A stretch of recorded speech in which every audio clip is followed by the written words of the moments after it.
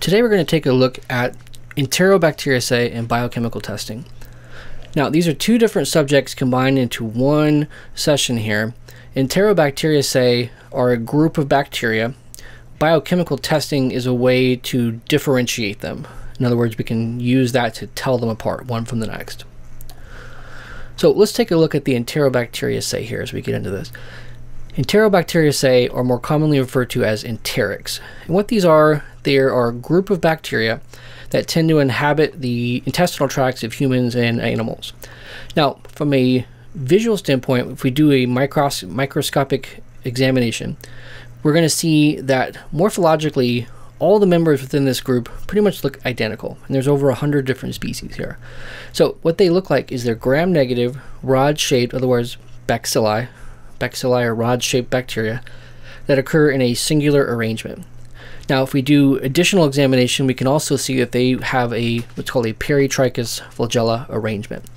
And we can determine this by gram staining. So if we do a gram stain on an unknown bacterium, we can put it in the Enterobacteriaceae group based upon all these characteristics, and it also helps to have some of the environmental information. Where did it come from? Was this isolated from a patient? Was this isolated from somewhere in the environment? That often goes into it as well. But once we have that information, we can actually determine, okay, this is an enteric. The problem is we don't know which of the enterics it is. So there's well over 100 species, and they're all very different. And some of these are pathogens, and some of these are harmless. So it is helpful to know which is you're looking at. So although they're identical in appearance, each of them have their own metabolic characteristics. So take E. coli versus Salmonella. Although E. coli can be pathogenic, more often it's a harmless, beneficial intestinal bacteria. Salmonella, on the other hand, is almost never beneficial. It is a harmful pathogen that causes intestinal disorders. Part of the difference here is that each of them can produce their own unique enzymes, and they have their own self-features, things like toxins and things like that. So although they look the same on the surface, their biochemistry is very different. So they can be producing different enzymes. Enzymes have their own substrates that can be broken down into their own products and byproducts. So this is not a lesson on enzymes. Hopefully you're familiar with that already. But enzymes can each behave differently. So even though they look the same, they do not produce the same enzymes. And so what this leads to then is that different types of enzymes, different types of substrates, products can have different types of interactions with the host. So all of that can then make some of these bacteria good and then some of these bad. So just because they look the same doesn't mean they function the same. So this makes some of them dangerous, some of them harmless, and some of them are actually beneficial. And those can change, so they're not set in stone. But in general, these types of metabolic properties, enzymes, substrates, the byproducts of those substrates, these types of things can really kind of categorize microbes into one of these three general categories: harmful, more or less neutral, and actually beneficial. Now, you cannot determine just by looking at the bacteria what kind of enzymes or substrates or byproducts you're looking at. These are not able to be seen with any kind of microscope. Even the most advanced microscopes, enzymes are a type of protein. These are too small to be seen even with advanced microscopy. So you don't get to see them directly. What you have to do is you have to test for them indirectly. And this is where the idea of biochemical testing comes in. So what a biochemical test helps us do is it helps us highlight the presence or absence of specific types of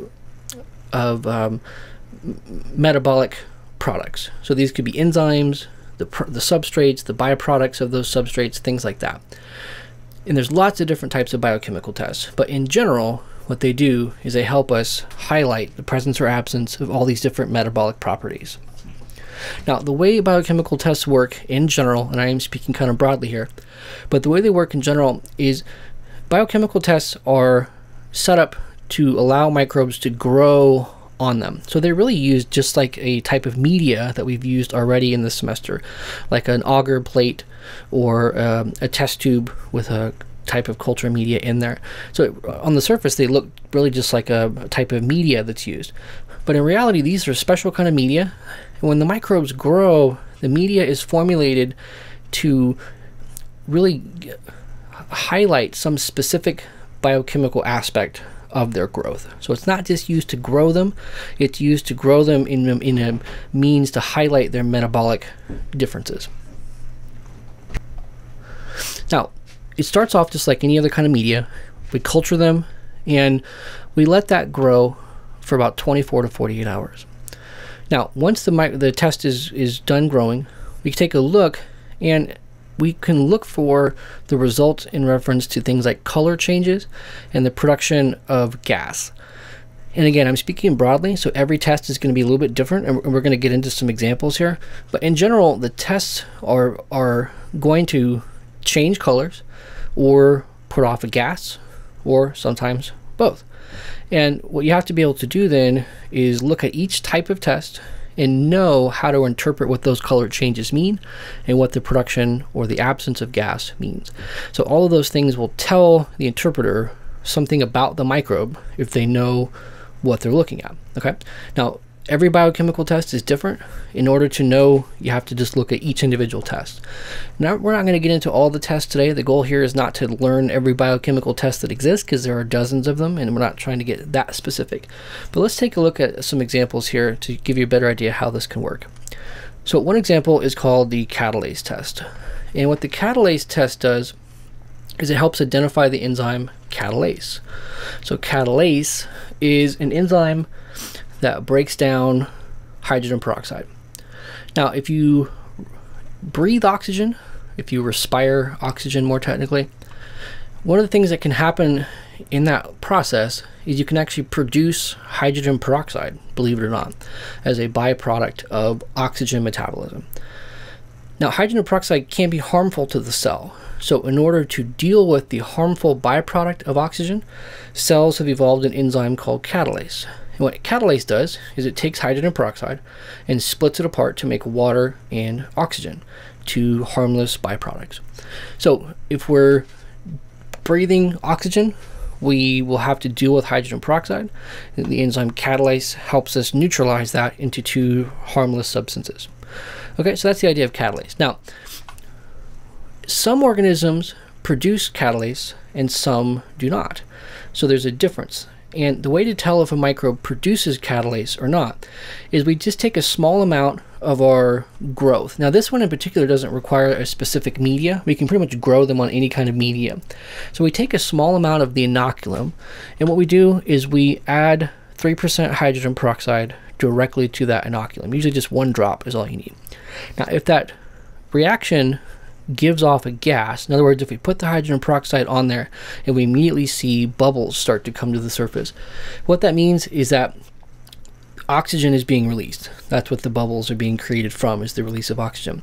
And that means that the enzyme has catalase, which is taking the hydrogen peroxide and converting it into water and gas. And we can't see the water, but we can see the oxygen gas.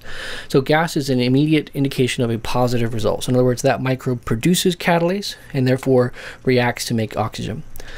If we don't have catalase, nothing will happen. We'll add hydrogen peroxide and no bubbles occur. So this gives you an idea of how a biochemical test can work. This is a pretty simple one, but we have growth. We add a type of a test substance or reagent. In this case, it's just basic hydrogen peroxide. And the way that hydrogen peroxide interacts tells us something about that microbe. So if we know how to interpret that, we know, okay, this is an enzyme catalase that's present in this microbe, present or absent. Now, what do you do with that information? Well, in certain cases, that can be really, really helpful to know. So for example, if you're looking at two different species of a gram-positive bacilli, different type of microbe in this example, not an enteric, but Clostridium and Bacillus are both gram-positive rod-shaped bacteria. It's almost impossible to determine the difference just by looking at them under a microscope, and just like before. So these two microbes look identical, but what's different about them is their reaction with catalase. So the Clostridium species will be catalase negative, while the Bacillus species will be catalase positive. So if we have an unknown and we can break it down to one of these two bacteria, which we can do in a large part just by it helps to have an interpretation of where it's coming from, some environmental information. But even with just the basic gram stain, we can break it down into one of these two groups. Once we have that, we don't know which is which, so we can use the catalase test to help us determine, okay, if it's catalase negative, that means it's a Clostridium species. If it's a catalase positive, that means it's a Bacillus species. So that information can then help us decide what group are we looking at here. So this is sort of the nature of biochemical testing, and the catalase test gives us a little bit of insight into how that can kind of work. The problem is it's usually not the case that one test by itself is enough to give us all the information that we need. So when it comes to the nature of biochemical testing, what I'm trying to get at here is that individual tests tell us sort of one thing about a bacteria. It's sort of like asking them a yes or no question. Do you produce catalase? Yes or no. To learn more about the bacteria, we can run more tests, and each test that we run is sort of like asking another yes or no question.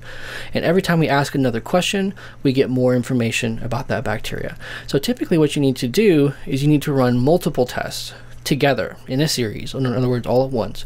And this creates what's called a biochemical profile. And a profile is sort of a combination of results that when added up can really narrow down or point to a specific species as a combination of all the different characteristics being looked at once. So let's take another example. Let's take that last example and carry that forward a little bit to help you better understand this here. So in that last example, we took Clostridium and Bacillus. Let's say that we had those two once again, Clostridium and Bacillus. We don't know which is which. We run the catalase test, and the catalase test tells us that it's a member of the Clostridium genus. So it comes back catalase negative, and we say, okay, it's not Bacillus, it's Clostridium. Well, Clostridium has a handful of different species within that group. So Clostridium is what's called a genus in which you have multiple members that are within that genus. So we don't really know which of the members of the Clostridium species we're talking about. We know it's not a Bacillus, but we don't know which Clostridium species we want to know.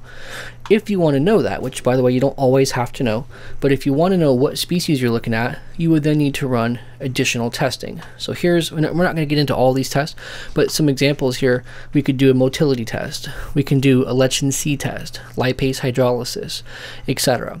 And the results of these tests will start to rule out some species or confirm other species. So if we look at, for example, lipase hydrolysis, if we have a positive for lipase hydrolysis, that narrows it down to Clostridium botulinum, type A, B, or F, or Clostridium botulinum C, D, or E. So that test alone can tell you that it's one of these two, and if we want to know more information, something like proteolytic activity can help us determine whether it's A, B, F, or C, D, or E. So these types of tests can be further evaluative to give us more and more information. So this is where one test can kind of help us differentiate big groups. Multiple tests help us narrow it down to the specific members of those groups. So that's what I mean by the nature of biochemical testing. The tests are like questions, yes or no, and when we ask lots of questions all at the same time, we get more information about what we're looking at. So all of that sort of applies in general. The truth is there's lots of different groups of bacteria, and different types of tests have been found to work better on different types of groups than others. So the principles are the same. We apply groups of tests to identify unknowns. But again, different groups will require their own different types of tests. So for example, if we identify with a gram stain a gram-positive cocci, we would have different testing protocols than we would for gram-negative rods, like our enterics. So gram staining will help you find what group it belongs to, and then based upon that group, you can then determine what route of testing you want to go to figure out what member of that group you're looking at. So this is just a little flow chart here about what you would do with the gram-positive cocci. So you would look at different types of tests. Catalase would be one of the first, and then you would look at coagulase or hemolysis, etc. Again, not trying to get into every little detail here, but that kind of helps you understand, okay, gram-positive cocci, we have sort of a flow chart of what types of tests we do and in what sequence we do them. So we want to look next here at a particular type. This is where we're going to get more specific here. We want to look at a specific group of tests called the MVIC test. The MVIC test is a biochemical test that's specifically used to differentiate key species of unknown enterics. So back to the enterics here. So these particular tests have been found to work really well when you've got a handful of enterics and you want to sort of narrow down which is which within that group. IMVIC tests are quick and they help you sort of narrow that down. So the IMVIC is an acronym that stands for indole, methyl red, Voges Proscar, and citrate. And we're going to get into each one of these tests here in just real briefly so you have a better idea of how these work. So 4 tests combined to make one sort of broad test called the IMVIC biochemical test. Now, each of these tests gives us information about our bacteria. Now I'll show you how we're going to use all this at the end here. Indole is used to determine whether a microbe can convert tryptophan into indole. Tryptophan is an amino acid. So in order to convert tryptophan, an amino acid, into indole, a microbe has to have an enzyme called tryptophanase. So this is the enzyme responsible for this conversion. So if you have tryptophan and you've got tryptophanase, you can convert it into indole and then several other byproducts as well. Now, ultimately that's not that important, but what it does is it helps us determine whether a microbe is positive or negative. And this is a differential characteristic. Some will be positive, some will be negative. The way it works is we have a special kind of reagent called Kovacs reagent. We add that to the test, and if we have a color change, we'll see, if we have a red color change, that indicates a positive test, whereas no color change, it sort of looks like a yellow. That's actually the color of the reagent. That yellow color indicates that it's negative. So this is a chemical called Kovacs reagent. Kovacs reagent is added. If it changes red, we have a positive. If it has no color change, looks yellow, that's negative. So once we have that information, we can catalog that. We can just say, okay, this unknown is indole positive or indole negative. That's one more characteristic that we now have about that microbe. The methyl red test is a test that uses the pH indicator methyl red. So methyl red is a pH indicator. pH is a measure of acids or bases. What we do with methyl red is we look to see whether or not microbes are turning their growth medium into a strong acid. So methyl red reacts and turns to a red color at a pH of 4.4 or below, which is a fairly strong acid. If you're at a pH of about 4.4, you're looking at a fairly strong acidic characteristic. So when bacteria ferment certain types of sugars, especially glucose, and they use what's called the mixed acid pathway. Mixed acid pathway is just a particular way of breaking down things like glucose. When they use this pathway, they will create lots of strong acids, and there's a mix of acids, hence the name the mixed acid pathway. So we produce things like lactate and formate and ethanol and acetate and succinate. These can act as acids, and they lower the overall pH. So we can determine whether a microbe is using this pathway simply by adding methyl red to a solution. And methyl red, if the pH is low enough, will turn a dark red color like this. And if it changes that color, that means that they're using the mixed acid pathway. So this is a common enough pathway. If we see these acids, we know they're using that pathway. And so we know, okay, they're using the mixed acid pathway. So we just simply add the pH indicator. Red gives us a positive, and the solution itself is kind of a yellow-orange color. And so if it remains that color, there'd be really no color change. And so we call that negative. So once again, we have more information. Are they using the mixed acid pathway? Yes or no? Voges Proscar, I believe these were the two scientists who discovered this test, Dr. Voges and Dr. Proscar, hence the funny name, is a test that's designed to highlight whether microbes use a different metabolic pathway. This pathway is known as the butylene glycol pathway. Another funny name here. But in the butylene glycol pathway, rather than breaking things like glucose down into acid, they break them down into other chemicals. Chemicals like acetone and 2,3-butanediol. Don't worry about memorizing all these names. That's not the important part. The important part is that there's a different kind of pathway being used here. So we're looking at a different metabolic characteristic. So if they use this pathway, one of the things that's going to be given off in the pathway is a molecule here called acetone. And this molecule can then be tested to see if it's present. We can find whether or not it's present or absent based upon the use of a couple different test reagents. So we grow the microbe, and then what we do is we add two different reagents in this particular test.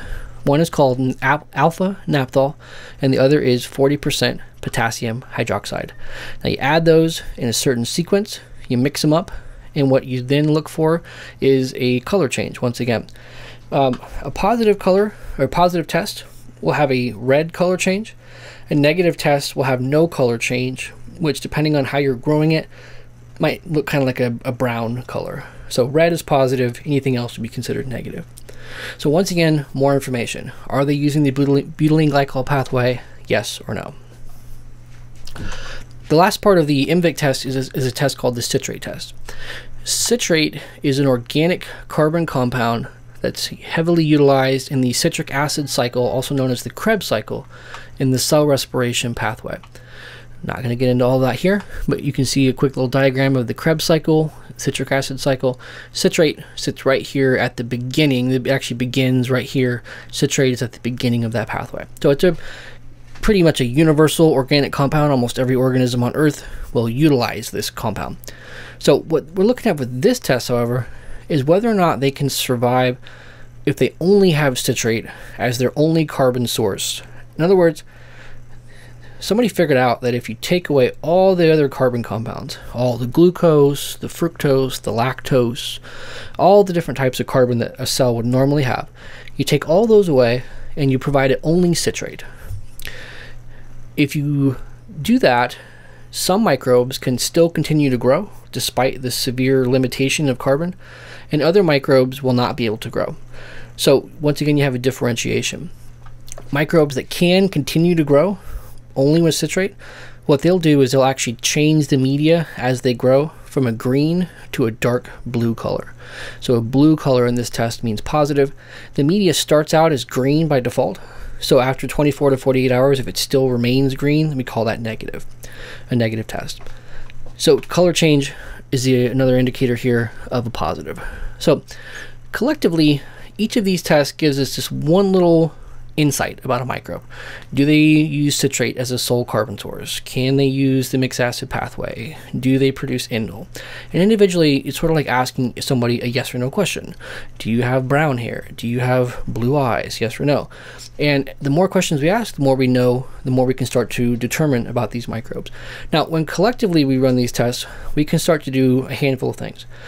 In some cases, if you just want to rule out something, this may be enough information. You can say, okay, I was looking for an indole positive microbe, and this is an indole negative microbe. Therefore, it's not what I was looking for. That's all I want to know. I can just rule it out. We can also narrow down the potential number. So we can say, okay, well, it could be any one of these 100 species, but after my IMVIC, I've narrowed it down to only 10.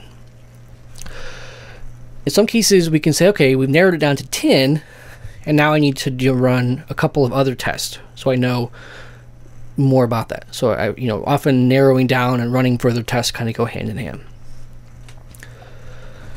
In some cases, if it's the right species, sometimes the IMVIC test can actually tell you that it's a specific species. Sometimes the test results are specific enough that they indicate one species versus all others.